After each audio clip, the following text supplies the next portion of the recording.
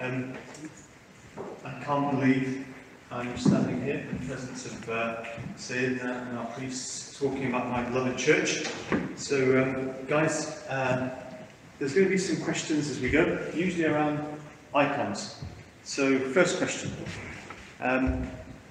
Where is this icon? Right there. It's not there because it's covered, but it is there. Very good.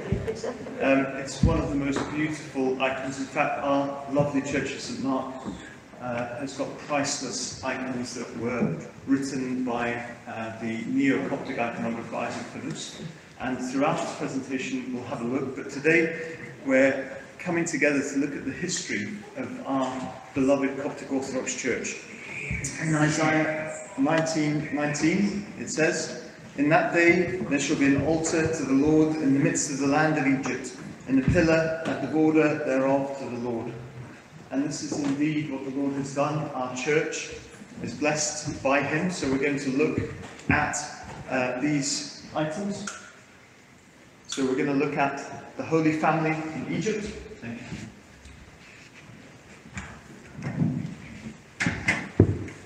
We're going to look at St. Mark and how he evangelized to Egypt. We're going to look at the Roman emperors. And this helps us to understand the environment that our church flourished in. We're going to look at the age of martyrdom, the School of Alexandria, the three ecumenical councils, monasticism, and then one final slide on modern martyrs. This is just an introduction, but because I couldn't squeeze it all in, I'm going to have to talk really fast. Really fast. So we start in the Holy Family's journey into Egypt, and very, very quickly we know that the Holy Family under Herod, his chasing of the infant, our Lord Jesus Christ, the Holy Family fled to Egypt. The first main city that the Holy Family stopped in after arriving in Egypt from Bethlehem was a place called Farm, or ancient Pelusium, on the easternmost mouth of the Nile River. I know this is geographical, but I want to throw you in to the glorious blessings that our country was given, our lovely Egypt, and where the church blossomed because of it. So outsiders rarely frequent this once thriving old port city in the Sinai Peninsula, but this is the first place where the Holy Family rested. After visiting Farm, those following the path of the Holy Family would venture into Mostarod, which is north of Cairo, and there are remains of a church and cave being restored at the moment. And it's reputed to have been where the Holy Family stayed during their time there. In a small town near Mostarod, there is also a spring, which supposedly sprang from the earth upon the arrival of the Holy Family, where our Lord Jesus Christ realized that his family were thirsty, and he commanded the water to spring forth. The third main stop was in Sacha, otherwise known as Pecha Isos. Pecha Isos, the foot of our Lord Jesus. And the picture we have on the left is a stone that you can go into the church and see a footprint of the young child, young infant, our Lord Jesus Christ. So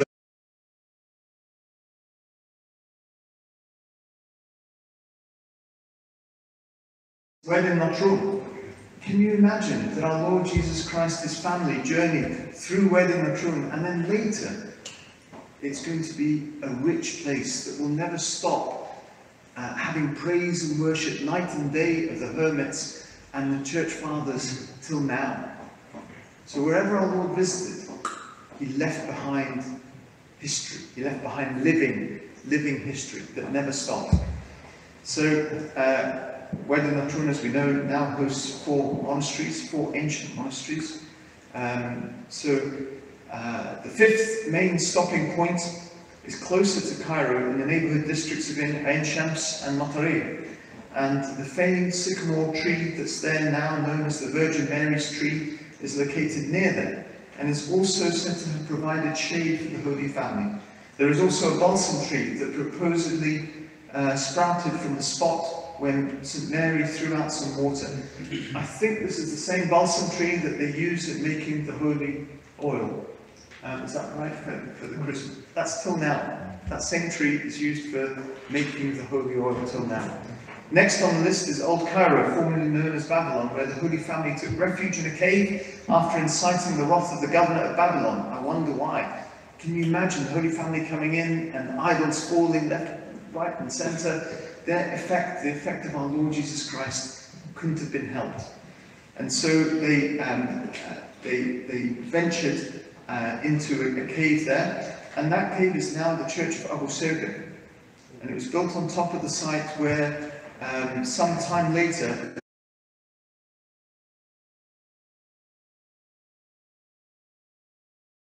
the Holy Family then ventured to Ma'adi, which was another major point along their path. They boarded a sailboat that took them downriver to southern Egypt, or upriver, because you're going upriver, sorry, to southern Egypt. And the Virgin Mary Church now occupies the docking point in Ma'adi, where they got onto a boat, where they said to have departed. The very same steps the Holy Family used to reach the water are still present till now on the grounds. A notable event happened in 1976 where a whole ancient Bible was found floating up the Nile, found in that same spot, and it was open to Isaiah chapter 19. There will be an altar in the midst of Egypt, the whole Egypt my people. The sailboat carrying the Holy Family from Ma'adi arrived at the village of Deir el-Ganous. However, they again only stayed a short time before heading to Jabal al-Dir. There the Holy Family sought refuge from the elements in a shaded cave, which is now the Virgin Mary Monastery that exists. They also passed the laurel tree near Jabal al-Dir, and it's claimed there that the tree bowed down. Have a look at this picture. The tree bowed down top right, you might not see it, it's not very big. I've got it big here, but look it up. A tree that has bowed down to give shade to the Holy Family. It's unique, and its branches incline downwards. It's commonly referred to Il-Abed, or the worshipper.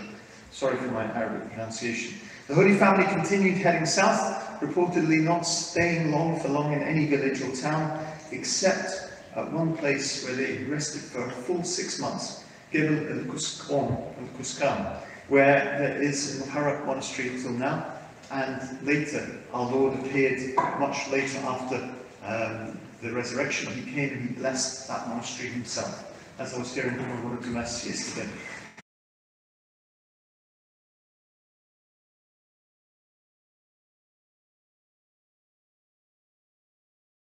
Bashout is Mount Dronka, which is where the Holy Family stopped to restore their strength. And there is another cave which has another monastery built. What rich history our church has. It's unbelievable. But why this history? What effect did it have on us? So, a few years later, St. Mark the Evangelist, who we're proud is our apostle, the apostle to Egypt. St. Mark, one of the 70 apostles, mentioned in Mark chapter 10, verse 10, one of the 4 evangelists. He's regarded, he is our apostle to Egypt. St. Mark was African in nature, grew up in the Pentapolis in Libya, and then his whole family journeyed to Jerusalem. He was educated in Greek, Latin, and Hebrew. His family was highly religious, and he was the cousin of St. Barnabas. So then it rings a bell that in the book of Acts, St. Barnabas takes him with him, even when Peter said, I can't trust him as much. At first, St. Mark accompanied St. Peter in his missionary journeys inside Jerusalem and Judea. Then he accompanied St. Paul and St. Barnabas on their first missionary journey to Antioch. And I'm going to skip to, he then journeys later, in between, just before the martyrdom of St. Peter and St. Paul, just before that, he goes to Pentapolis, where he grew up, preaches Christ to his native people, and many convert, and he appoints a bishop and some priests. Then he journeys via way of the desert to Alexandria. So he didn't come from the sea route, by way of the desert into Alexandria. And because that journey was long, his sandals became worn, and he went to, as we know, a cobbler, St. Ananias, who became our second patriarch after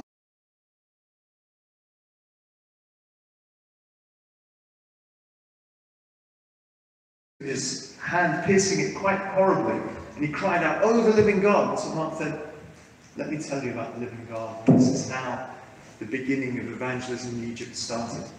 Sorry. Thank you, Nina. Keep doing that, please. So, he then left Egypt, went to Rome, witnessed and served St. Peter and St. Paul before their martyrdom in 64 AD under the hand of Nero Caesar. And then he journeyed back to Egypt, first Libya and then Egypt.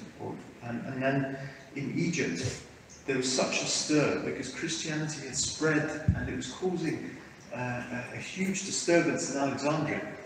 And at the feast of the god,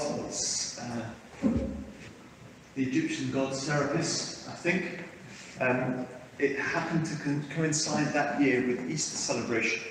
The people came out of the temple of this Egyptian god and decided to attack the church, and out they dragged St. Mark, tied him to a horse, and started dragging him through the cobbled streets of Alexandria where his blood began to spill.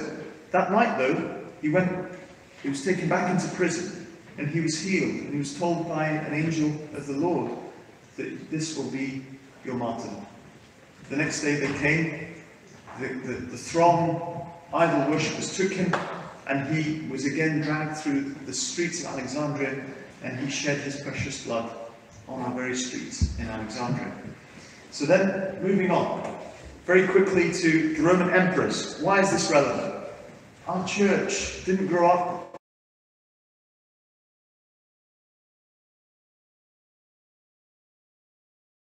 because of the toil and struggle that we underwent. And in the early church, just having a look at the emperors and the effect that the emperors had, the early church fathers counted 10 seasons of repeated attacks by emperors. And so these 10 that I've listed, they're not all the emperors, but they're the 10 emperors that created persecution for the Christian people at the time. It began with Nero Caesar, who thought himself a poet and a philosopher. He burned Rome himself, though he didn't let his people know, because he felt the streets were too narrow. Who is he going to blame? I'll blame the Christians. And so began the first persecution of Christians, not just in Rome. Remember, Rome had controlled Egypt and spread out throughout the civilized world. And so that persecution spread. And there was a view that if you could not confess and worship the idols, there's an edict that was sent all the way around, then you would be killed. And so the persecution of Christians started. Domitian, who exiled St. John the Beloved in Patmos, continued that horrible persecution of Christians. Along with Domitian, we have amazing saints such as Clements and others, St. Irenaeus and others who were martyred in that time. Trajan was the emperor who then, after that, began to kill Christians. Notable among them is two amazing stories. I put the icon of St. Ignatius. He was in his late 90s. He was a very old bishop. And they brought him into, there's a bigger story, but eventually they brought him into the Colosseum.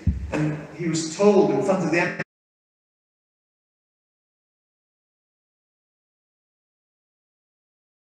all these 80 years till now, let the lions grind my bones to dust. And so he received the crown of martyrdom with those words. Amazing.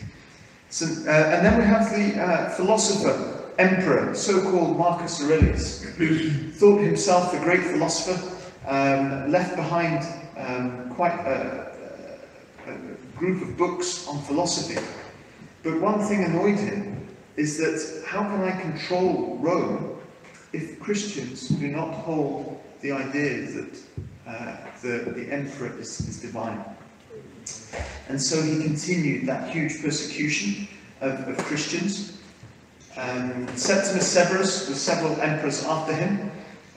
He was originally from Syria, and he began to... He came to England as well. Septimus Severus? Died in York. Oh, Actually, Raphael, you read some of Marcus Aurelius' philosophies as well, but we'll get to that another time. Marcus Aurelius couldn't control his own wife, who fled to Egypt as well. Thank you for that. So he couldn't control Christians either. So, during the time of Septimus Severus, he began and continued to attack Christians, but it wasn't until Caius Thrax that things got even worse. Before, if you were found out to be a Christian, you were presented and asked to present incense in front of the idols. Now, after Caius Thrax and especially Emperor Decius, you were sought. Huge amount of people were sent to underground churches to bring out bishops and to bring out priests and to bring out the laity and to drag them along the streets of any country in which Christian resided, and they would be killed almost.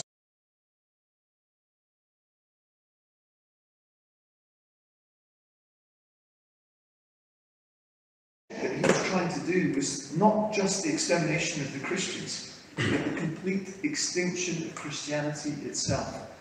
Remember, this is the environment that our church flourished in. Christianity didn't reduce in Rome, didn't reduce in Egypt, but flourished under this persecution. Amazing. It must have been such a powerful time for people to realize that they could die at any moment, and the word of God must have been richly present among them. Valerian came next, and one of the notable martyrdom that we'll talk about, we'll move on. Then Diocletian. So Diocletian is such a severe time of martyrdom that we began our church calendar by the first year that he began to reign in 284 AD as emperor. He placed himself as emperor of Egypt and a few other areas, while he appointed 3 other emperors to govern other parts of Rome.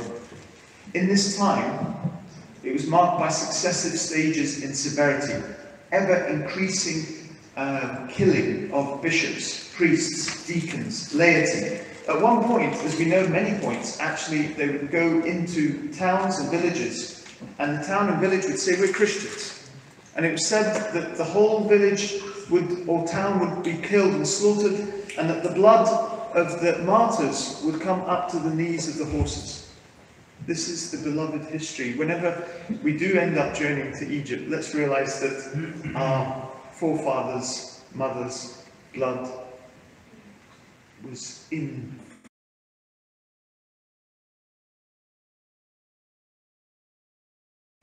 The school of Alexandria. Actually, age of martyrdom next. So in that age of martyrdom, I just want to point out some amazing saints. So St. Macarius Augustine, where is his icon in our church? At the back, absolutely. It's still not covered, but it's got glass covering, so hopefully it'll be safe. Renovation. So he was born in Rome, enlisted the army of Emperor Decius, so that's why the emperors are important, and we did that. And he won amazing battles in the very site of Emperor Decius. Emperor Decius then, when they journeyed back to Rome, he wanted to honour the battles that were won, and he wanted to honour his general, Philopater Mercurius.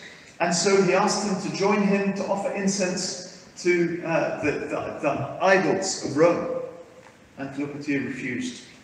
The emperor was incensed. "But you're my general, how could you do this?"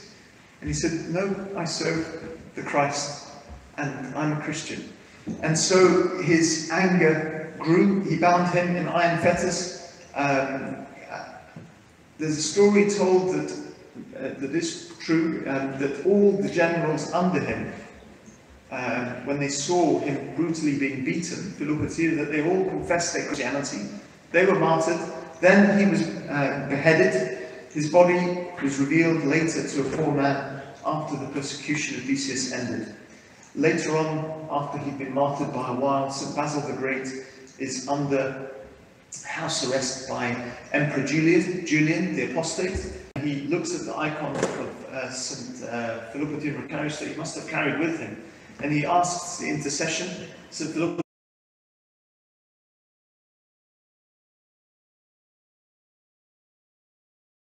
states where he denounced his Christianity, comes back, and there is blood shown on his sword in the icon, and St. Basil the Great knows that his prayers have been answered.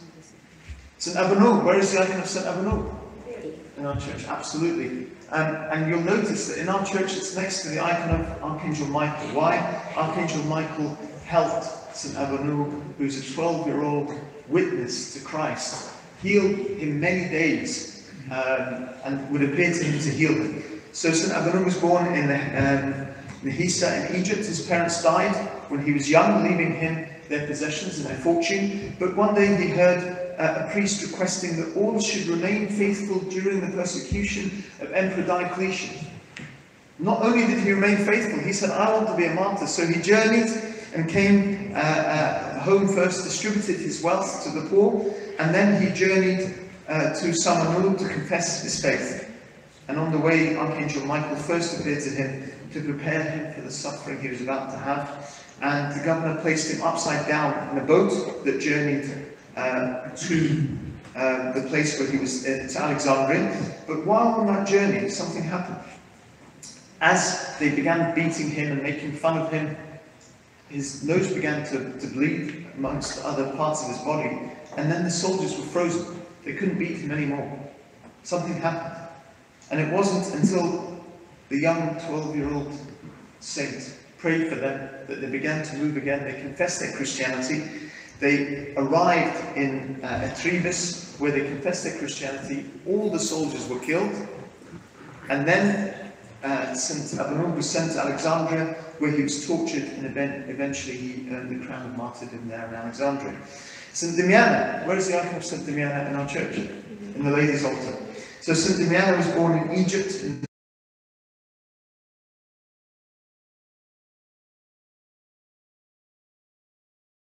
A house with her 40 friends who wanted to live the virginal life as well.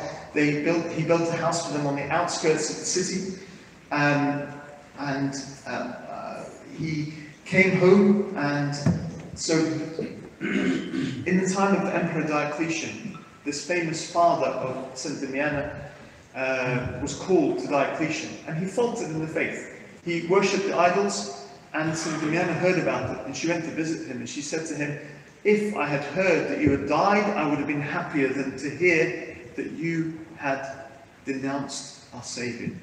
And there and then he announced his Christianity again. He was tortured, he was killed, he was martyred. And then Diocletian realized that it was his daughter that had told him, and so he decided, okay, I'm going to torture you, and you will denounce your Christ. And in front of her, the 40 virgins were killed, and lastly, she received the crown of martyrdom. Again, this is the rich history that is around all of our church icons, and that we inherit the history of martyrs, of which we celebrate today and next week. The School of Alexandria, we can't have an intro to the Coptic Church without talking about the effect that not only did we give riches of the martyr's blood to our church, but we also gave a lot of learning. So founded by St. Mark, and it's the oldest centre for sacred sciences and Christianity. It was also the time where allegorical understanding of the Bible was started off. Allegorical means that every word in the Bible has a spiritual meaning, and they were going to find that spiritual meaning.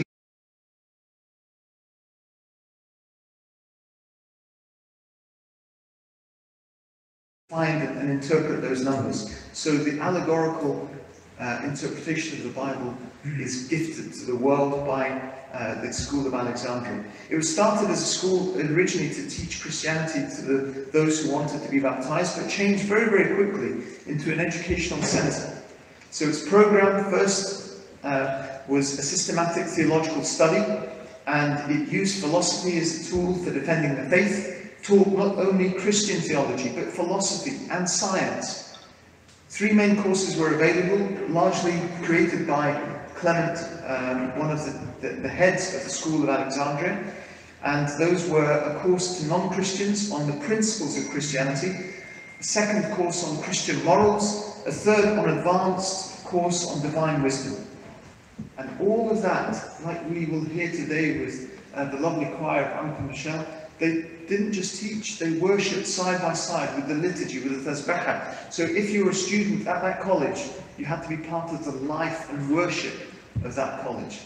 Its deans, the famous deans, were Athenagoras, and he was one of the early deans. He was anxious to write against Christianity, but the more he studied and read the Holy Scripture in order to attack Christianity, he became so attracted to Christianity that the Holy Spirit seized him and he became a defender of the faith, even writing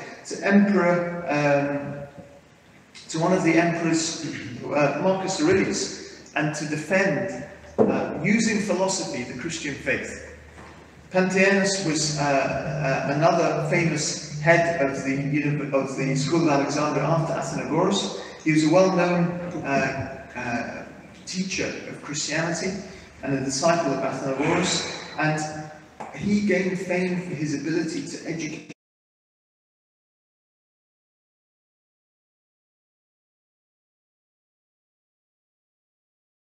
190 AD, Pope Demetrius, the 12th Pope of Alexandria, the vine dresser, elected him for the Christian mission to preach in India. In his journey, he brought the Gospel of St. Matthew, written by his own hand in Hebrew. So again, right from the beginning, our church is a church of mission. St. Clement of Alexandria, he was the father of the Christian philosophy in Alexandria, and this course that I talked about, that was in 3 parts. And he was well versed in Scripture, born around the year AD 150, and he travelled all over Italy, Syria, Palestine, preaching Christ. At the end of his journeys, he reached Alexandria, and there he settled and grew the college to an amazing point. Among his pupils were Origen, the great teacher that we'll hear about now. That Clement of Alexandria wrote amazing 3 books, one of them called The Exhortation to the Greeks, another The Stromata. But Origen, one of the most famous teachers of the school of Alexandria, who I put,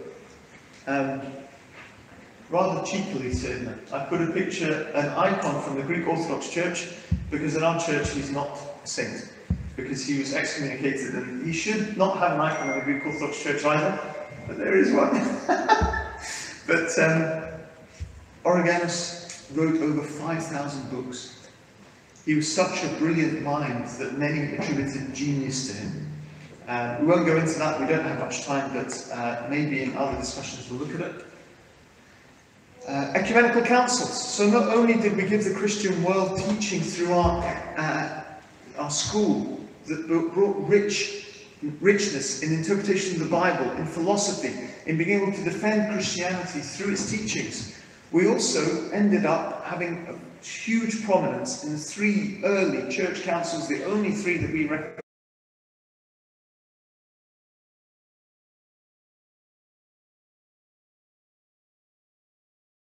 To defend the faith.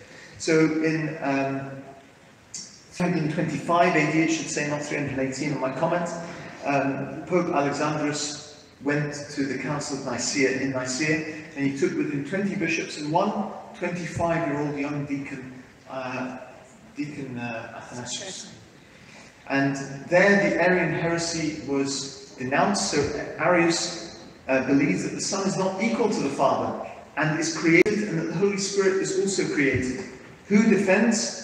A young deacon in the presence of such holy men at the Council of Nicaea, a young 25-year-old hero of the faith, gets up and defends and says, no, Christ is fully of one substance with the Father. The same substance is a better translation. He is of the same substance as the Father and the Holy Spirit.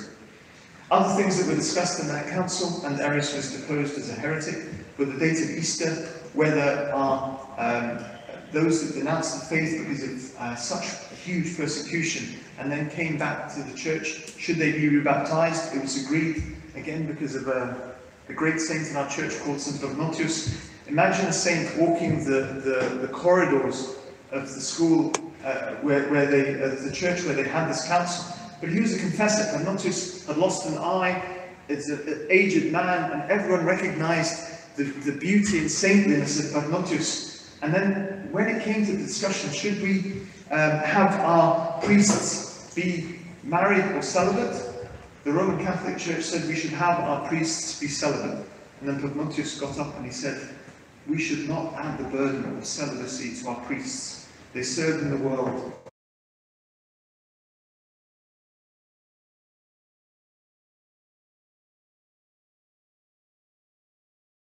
They serve in the world.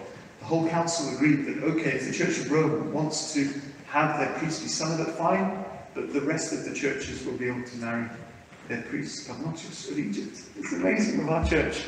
So, Constantinople, another council that was held in 381 AD. 150 fathers, church fathers were assembled. Pope Timothy, the 22nd Pope of Alexandria, comes to that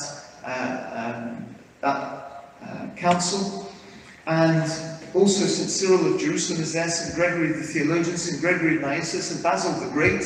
And what are they defending? They are defending the heresy against the heresy of Macedonius, Apollinarian and Sabellius, who were trying to say that the Holy Spirit is not equal to the Father and the Son, and that the Holy Spirit is created. I thought we discussed that in Nicaea. No, so we had to discuss it again, and they referred to the text of the Council of Nicaea as well, but they defended it so much that added to the creed is we believe in the Holy Spirit, the Lord, the giver of life, who proceeds from the Father. Chairing that council is Pope Timothy, the 22nd Pope of Alexandria. The Third Ecumenical Council of Ephesus in 431 AD was chaired by St. Cyril the Great of Alexandria.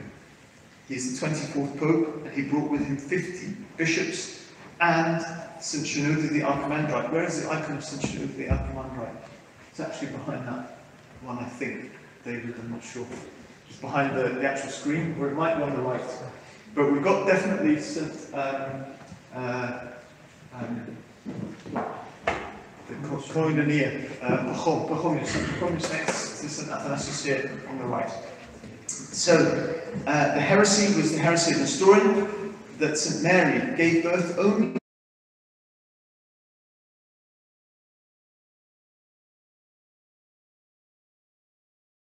Jesus can only be called the mother of Jesus only, and not the mother of God. And the church, through the amazing St. Cyril the Great, defended that our Lord Jesus Christ and his mother, the mother of God, he became united with his humanity and divinity in the womb of the Virgin St. Mary, so she should be called the Mother of God. Let me go on to the next slide. Guys, there's only 7 slides. This is the last one. Not only did we give the church the blood of the martyrs, not only did we give the church such tremendous teaching through the School of Alexandria, not only did we defend the faith of the fundamental beliefs of Christianity, for all of Christianity till now, but we also gave the church monasticism. So St. Paul was the first hermit. He was a rich young orphan at the age of 16. He fled the persecution of Decius. Now you see how the persecution of the emperors had an effect in Egypt. And he fled to the desert, where he was fed by a half loaf of bread from the age of 16 till he died at the age of 113 years old. Before he died, he met St. Anthony, and on that day, the Lord sent a crow with a full loaf of bread, because the Lord knew that they were having such an amazing meeting, they needed their food together, and they praised God together. St. Anthony was born 251 AD, and at 18 years old, heard the gospel, if you want to be perfect, you shall give to the poor and come follow me. His parents had already died. He was given protection of his sister. He put her in a convent, in a virginal house. Now, what's notable here is that Alexandria also gave us the first monastic communities in virginal houses for the whole world.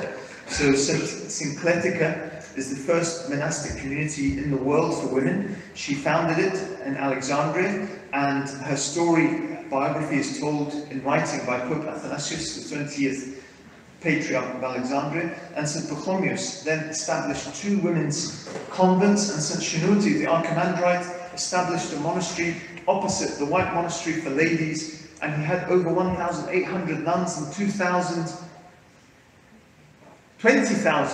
monks. Let me just make sure I've got it. 22,000 monks and 1,800 nuns. Amazing numbers. Time is running out. It doesn't even end there. There are even ancient documents pertaining to monasticism being spread by Egyptians to Europe. Ireland. Yeah, to Ireland in the 7th century. And that's why in Ireland the Amon is a common name because it comes from the Armenian, which is the... And if you visit the ancient Church of Ireland, their cross is a cross like the ancient Egyptian cross of life. If you go to Switzerland, you'll notice churches that are named after St. Maurice. Maurice was killed by Emperor Diocletian. He was the Theban Legion, so he was the general of the Theban Legion from Thebes all the way to Switzerland. He quelled a rebel uprising, and when Diocletian asked them to murder them, they converted the population to Christianity. Amazing. And they refused, and they were all martyred. I will stop here with my last slide. Come on. So our church has not stopped shedding its blood for Christianity till now, and our lovely Bishop Evangelos set up a day when we commemorate throughout the whole world, and especially in the UK, the martyrdom of the 21 martyrs of Libya. I will stop my introduction because there's so much more to follow, but thank you, and I'm so honoured to talk about my church.